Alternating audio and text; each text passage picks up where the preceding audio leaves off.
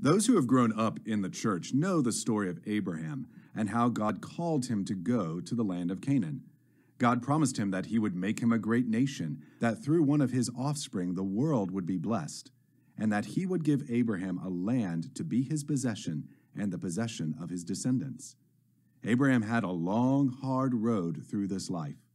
And as the author of Hebrews tells us, Abraham and those in his household all died in faith, not having received the things promised, but having seen them and greeted them from afar, and having acknowledged that they were strangers and exiles on earth. For people who speak thus make it clear that they are seeking a homeland.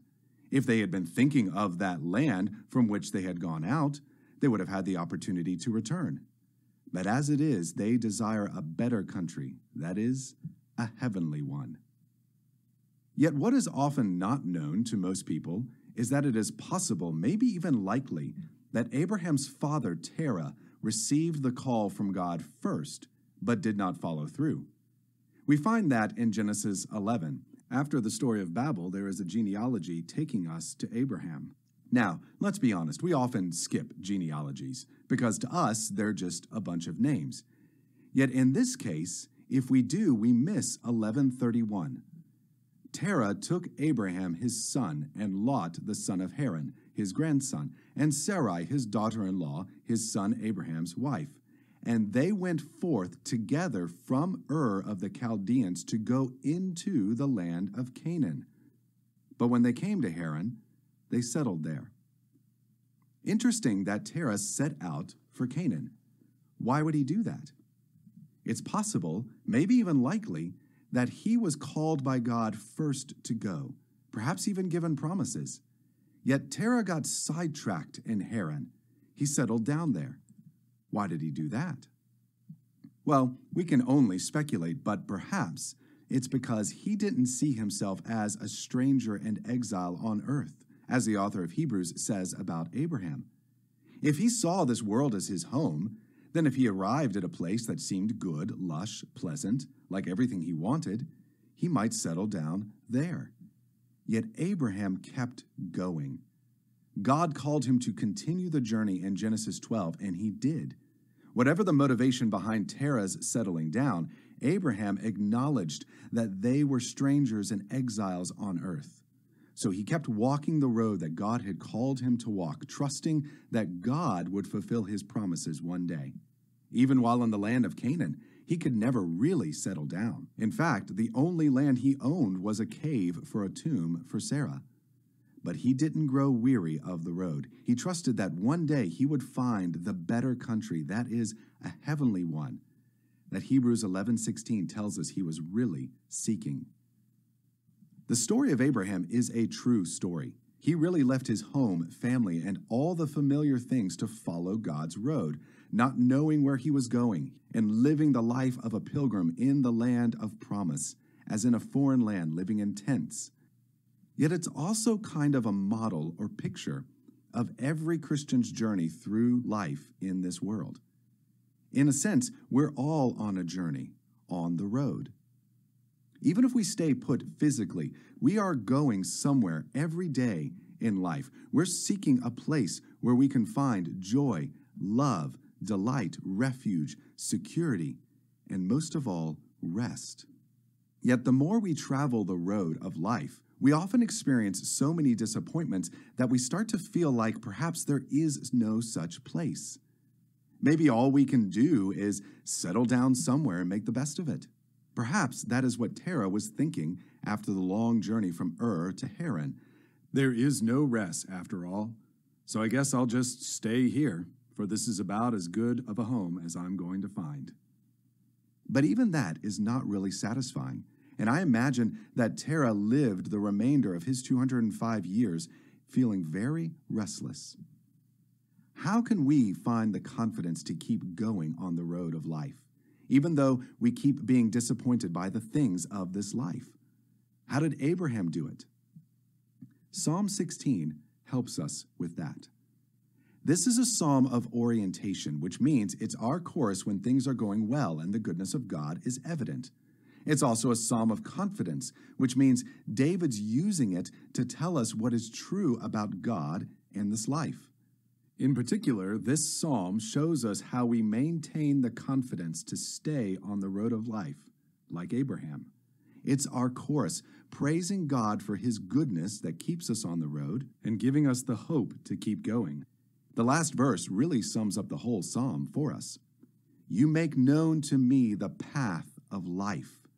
In your presence there is fullness of joy. At your right hand are pleasures forevermore. David shows us how to get there in this psalm. So let's just work our way through it.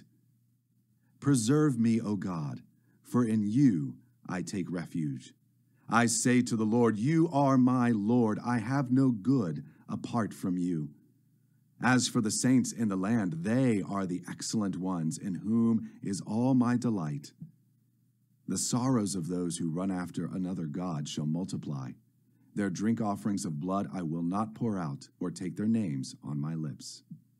There are many good things about this life: family, marriage, children, career, friendship, home, books, travel, church, baseball. The list could go on. We should be thankful for those things and enjoy them.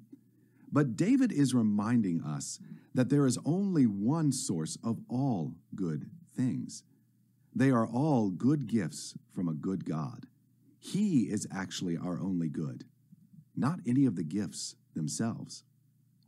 Last year, my wife gave me a friend's Lego set, which is one of the better gifts that I have ever gotten.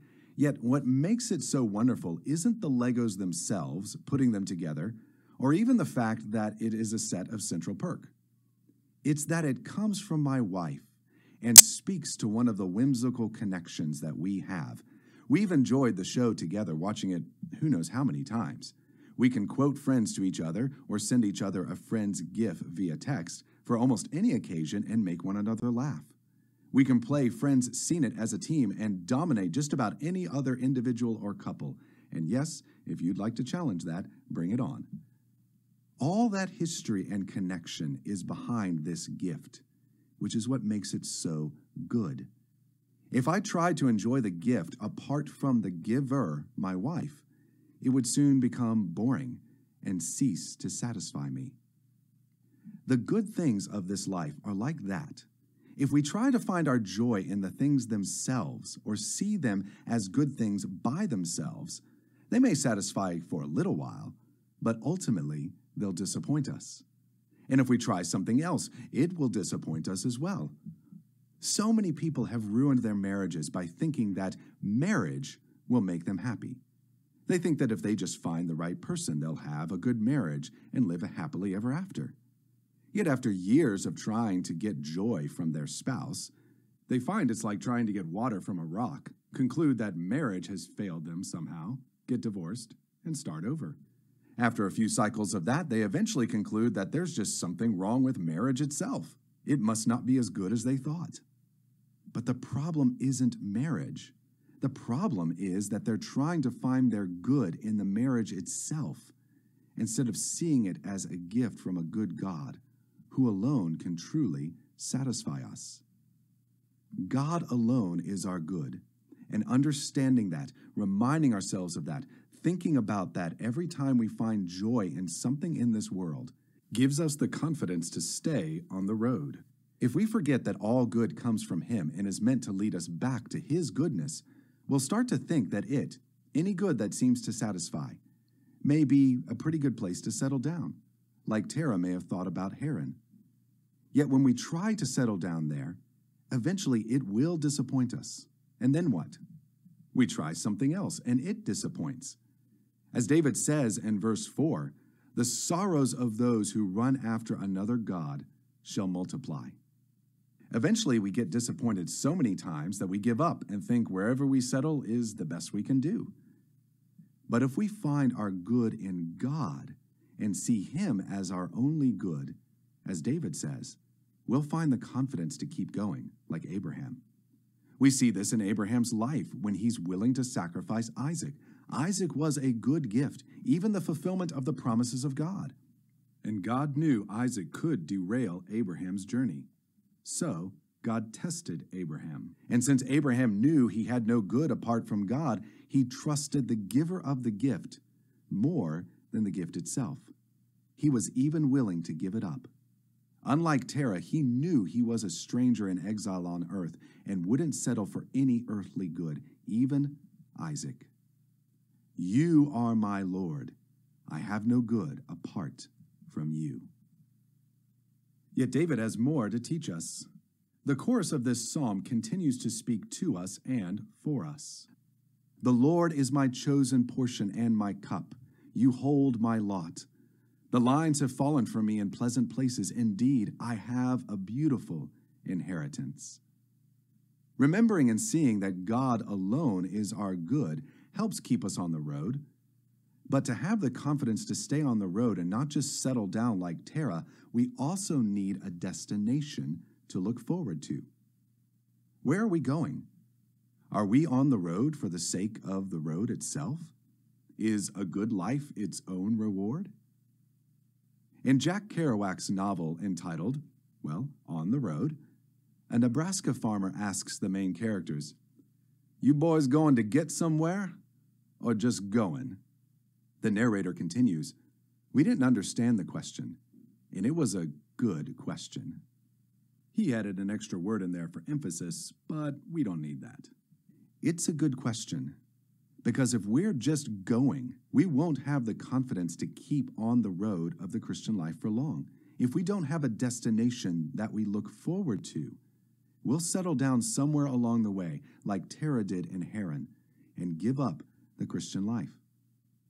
David is telling us what Abraham learned as well, which kept him going. God himself is what we look forward to, and being with him is an inheritance that he has for us and keeps secure. He is the possession that Abraham really wanted. When David says that God is our portion or our cup, he's referring to the Old Testament idea of assigned land and food. When the tribes divided up the land of Canaan, each tribe got a portion. It was theirs, their inheritance. And when the Old Testament tithes of food and money were brought to God, the priests and the Levites got a portion of that, which is how they lived. David is using this idea to tell us that on the road and at the end of the journey, God himself is our portion. We're not just going, we're seeking an inheritance that he has for us, where we'll be with him and he'll be everything we need, our portion, our cup. Abraham may not have known as much about it as David did or as we do, but he trusted that he was heading somewhere where he'd be with God himself. In fact, he knew that it really wasn't the land of Canaan that was his destination. The land of Canaan was just a symbol of his true destination. Hebrews 11:10 tells us that Abraham was looking forward to the city that has foundations, whose designer and builder is God. And again in verse 16, he tells us they desired a better country, that is, a heavenly one. What keeps us on the road is knowing that no destination in this life is really what we look forward to. Our families, careers, marriages, success, wealth, changing our society, retirement, etc., they're all good things. But they are like rest stops, restaurants, or hotels on the road. They're not the destination, but are merely good things that God has given us to help us on the journey. This is where the road of the Christian life is headed. Then I saw a new heaven and a new earth, for the first heaven and the first earth had passed away, and the sea was no more. And I saw the holy city, New Jerusalem, coming down out of heaven from God, prepared as a bride adorned for her husband. And I heard a loud voice from the throne saying, "Behold, the dwelling place of God is with man. He will dwell with them, and they will be his people, and God himself will be with them as their God. He will wipe away every tear from their eyes, and death shall be no more. Neither shall there be mourning, nor crying, nor pain any more, for the former things have passed away." That's the heavenly country to which Abraham looked. Life with God in a new creation where no sin, no pain, no suffering is where we are headed. We need to know that is our destiny, our final destination, or else we'll settle down like Terah and not keep going like Abraham. We'll try to make this world our home, our destination, and try to find our joy and rest here, which will only fill us with disappointments, bitterness, anger, and eventually despair. Nothing will ever be good enough. In fact, if we really want to be of use to this world and in this life, we need to stay on the road and always be looking forward to our final destination. Only those looking forward to heaven will really be of true earthly good. That sounds paradoxical, but it isn't. C.S. Lewis writes about this in Mere Christianity. Hope is one of the theological virtues. This means that our continually looking forward to the eternal world is not, as some modern people think, a form of escapism or wishful thinking, but one of the things a Christian is meant to do. It doesn't mean that we are to leave the present world as it is. If you read history, you will find that the Christians who did most for this present world were those who thought most about the next. The apostles themselves who set on foot the conversion of the Roman Empire, the great men who built up the Middle Ages, the English evangelicals who abolished the slave trade, all left their mark on earth precisely because their minds were occupied with heaven. It is since Christians have largely ceased to think of the other world that they have become so ineffective in this. Aim at heaven, and you'll get earth thrown in. Aim at earth, and you will get neither. It seems a strange rule, but something like it can be seen at work in other matters. Health is a great blessing, but the moment you make health one of your main direct objects, you start becoming a crank and imagining there is something wrong with you. You are only likely to get health provided you want other things more: food, games, work, fun, open air. In the same way, we shall never save civilization as long as civilization is our main object. We must learn to want something else even more. Abraham was useful to God and made an incalculable impact on the history of redemption only because he kept going as he looked forward to a better country, that is, a heavenly one. Terah took his eyes off the destination, settled down, and faded into obscurity and uselessness. David has one more piece of the confidence that keeps us going on the road in verses 7 and 8. I bless the Lord who gives me counsel. In the night also my heart instructs me. I have set the Lord before me. Because he is at my right hand, I shall not be shaken. The final point in the triangle of confidence is knowing that God gives us the counsel we need to live in this world in the best way possible. He doesn't leave us without instruction for living on the road. We're not going to dwell on this for very long, but this is God's word, the Bible. This is why David says just a few Psalms later in 19:7, the law of the Lord is perfect, reviving the soul. The testimony of the Lord is sure, making wise the simple. It's why Paul says in Romans 12:2, at the very beginning of his Christian living section in Romans, do not be conformed to this world, but be transformed by the renewal of your mind. To put it bluntly and simply, we need to pay more attention and give more time to God's counsel in his word than the world around us. Certainly, we can learn from the world, but when it comes to the road of the Christian life, God's word alone gives us the confidence and instruction we need to walk it. It keeps us from being shaken, as David puts it. And the ideologies of this world will only distract us or derail us. So learn from the world where it can teach us, yes. Just do not be conformed to this world, but be transformed by the renewal of your mind through God's word. Let it be your guide on the road, not anyone else in this life. Yet what happens next? Where does this lead us? David tells us, when we know God is our only good, know God is our destiny, and we know God is our counsel, this confidence naturally follows.